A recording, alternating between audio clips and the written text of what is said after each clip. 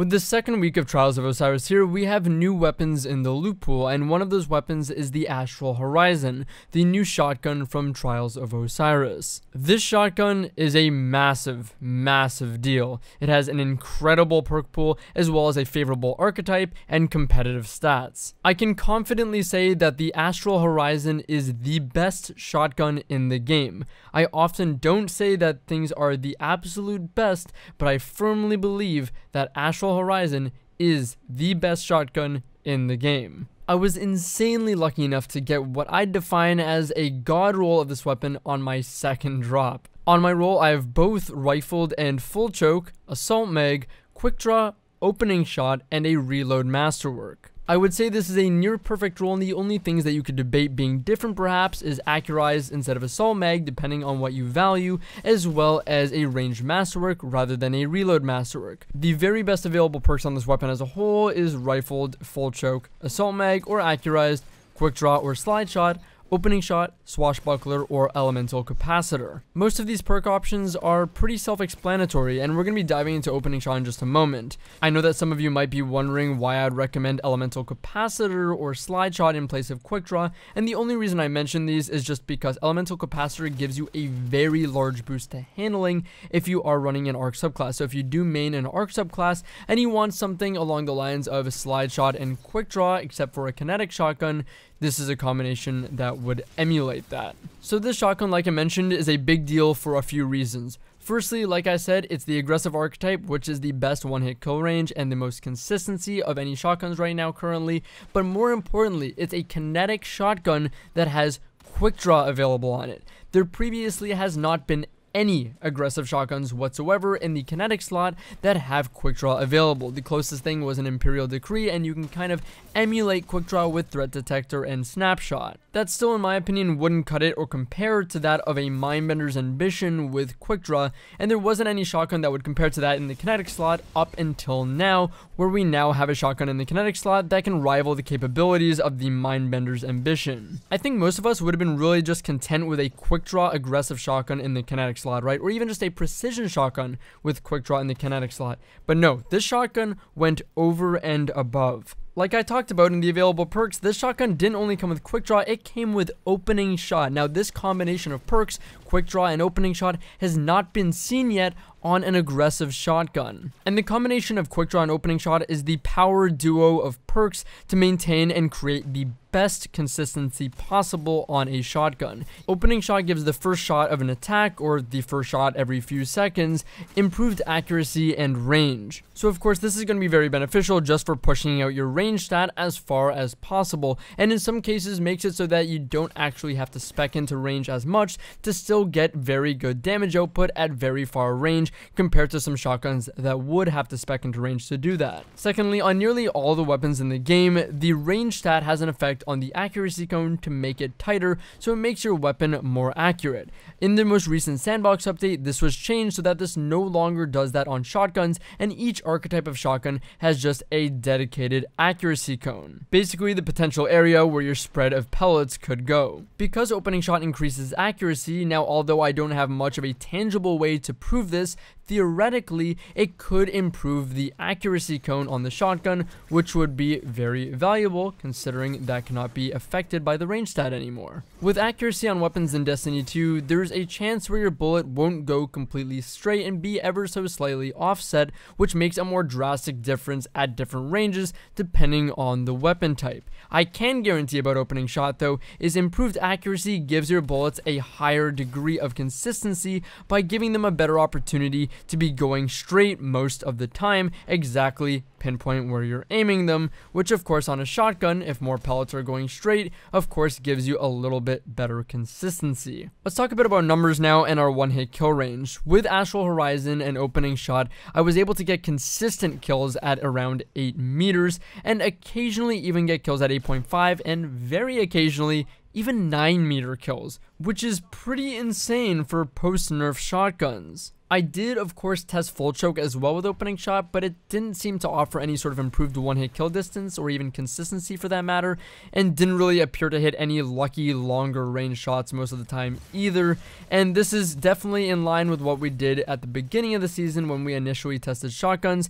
Cam's roll of the mindbender with full choke did not do as well on a consistent basis as my rifled barrel one, so my choice right now is rifled barrel. I did want to take a look at the difference in range that opening shot was providing me with, so I decided to test against another 41 range shotgun. I have a mindbender's ambition with 41 range. My Astral Horizon has 41 range with rifled, so luckily they had the exact same range stat to test, and with my mindbenders I was able to hit 20 to 21 damage per pellet at 9 meters. With Astral Horizon though and opening shot, its pellets were hitting for 22 or 23 damage per pellet, which is much closer to the full damage of an aggressive shotgun. Now turning on my mindbender's range stat and putting rifled on it, giving it 50 range at 9 meters, my mindbender was hitting for 21 or 22 damage per pellet, whereas my Astral Horizon was hitting between 22 to 23 damage per pellet still, of course, so still doing a little bit more damage, closer again to the full damage output potential of an aggressive shotgun. So at the beginning of the video when I was talking about my roll that I got and calling it a god roll, of course, but maybe taking assault mag for a little bit more rate of fire rather than accurize and more range, and even being content with a reload masterwork rather than a range masterwork,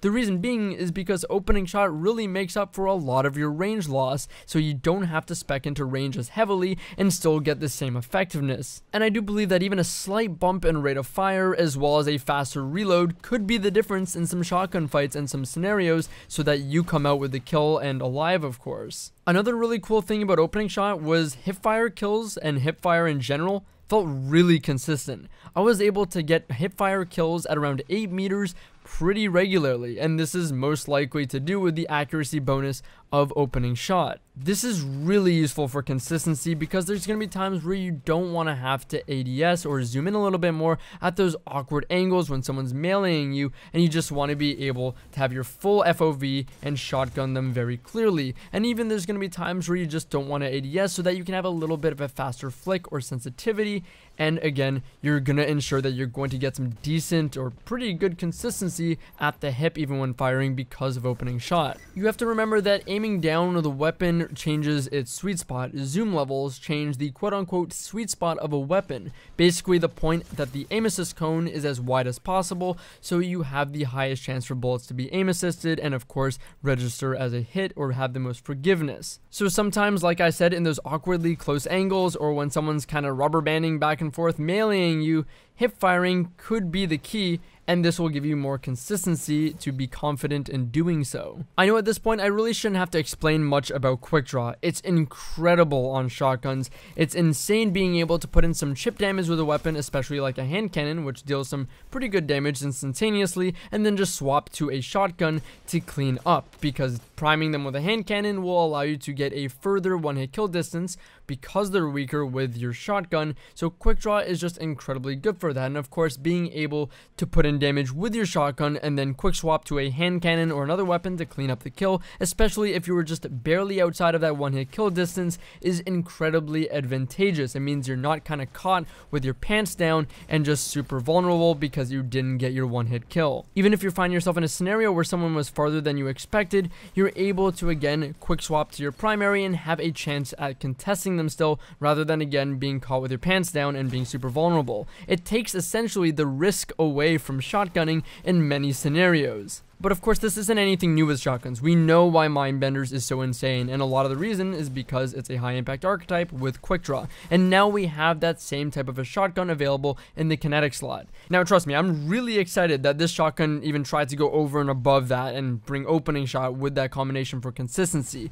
But I think perhaps the best part of this shotgun isn't that it went over and above. It's that it now opens up so many other weapons because again there's something for them to be paired with that is comparable and can compete to the mindbender's ambition. Now of course spare rations and dire promise, they're really good hand cannons. They're some of the best, and of course you see a lot of the top players using them.